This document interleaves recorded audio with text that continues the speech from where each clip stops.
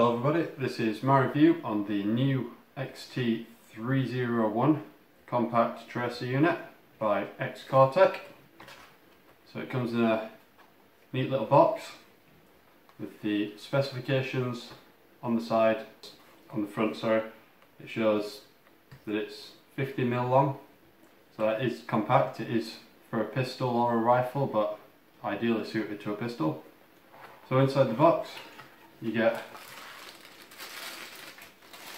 the tracer unit with Xcortech and what it is on the side, and you also get an adapter for 14mm counterclockwise threads. So on the box it says the diameter is 29mm, the length is 60mm, so that'll be total length.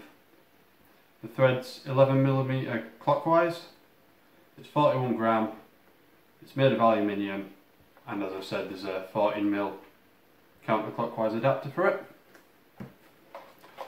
It reckons that it can last up to 20,000 shots on a full charge and keep up to a rate of fire of 35 rounds per second.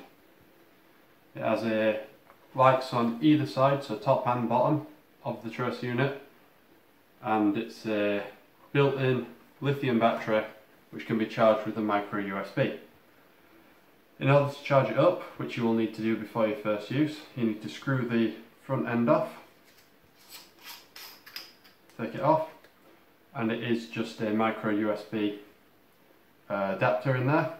So if you've got an Android device or quite a lot of other charging cables, devices use micro USBs. I know the power pack that I'm currently using does, in order to charge it. So they're readily available cables.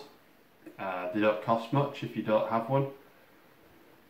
So it's easy to charge. It's got an inbuilt battery as opposed to putting AAAs or AA's in, which I've had to do on previous tracer units. The other tracer unit I have is that one, which takes 4 AAAs, and as you can see there is quite a size difference between them, as much as this is only a 40mm counterclockwise without an adapter, and it doesn't come with an adapter.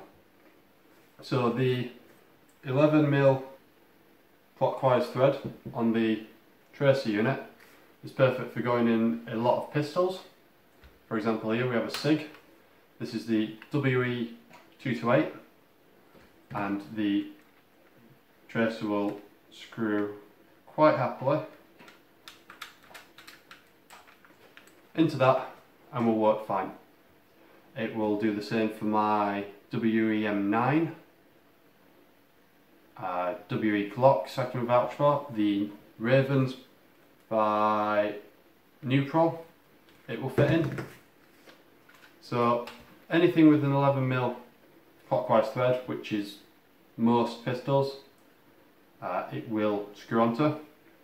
Like I say, if you want to put it on a rifle, like an M4, you've got the 40mm counterclockwise adapter, which literally just screws on like that. So I've told you how to charge it. Once you've charged it, press this little button here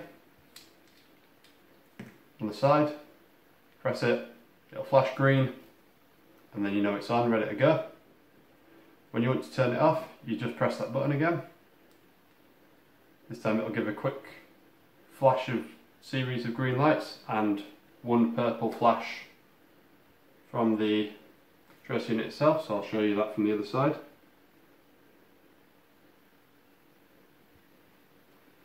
So you should have seen that, hopefully.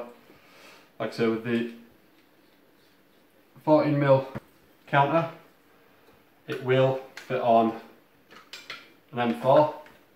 Most standard M4 barrels are 14 counter. It just screws on the end, like so, all the way to the bottom. And as long as your barrel doesn't protrude into the tracer unit, then you're all set to go. The adapter also works for pistols such as the XT301, which comes with a pre-threaded outer barrel, 40mm counterclockwise. So again, using the adapter, just screws on.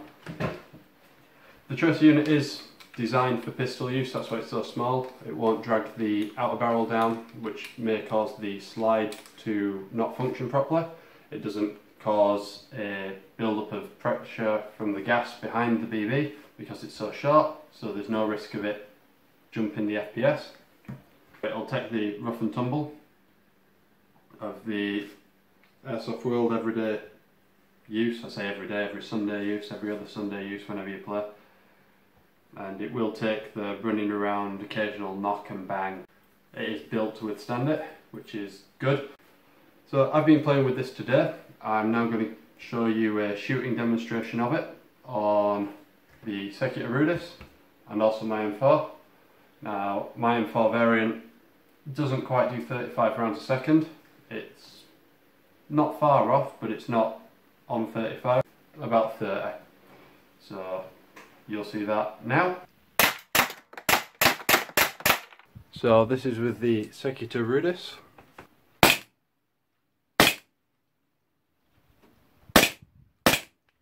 And now with my Spectre Arms M4 upgraded. So those videos weren't the best for showing range.